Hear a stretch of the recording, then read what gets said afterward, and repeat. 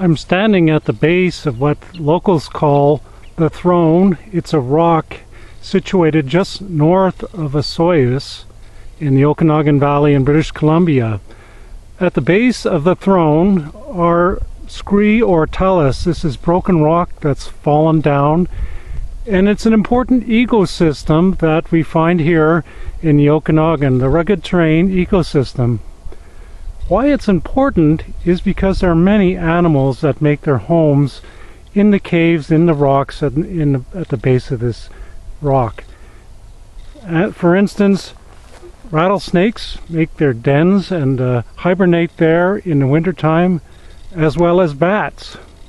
Some birds make their homes there, the Canyon Wren, and in this particular rock at the top there was a pair of peregrine falcons nesting and rearing their young in the spring.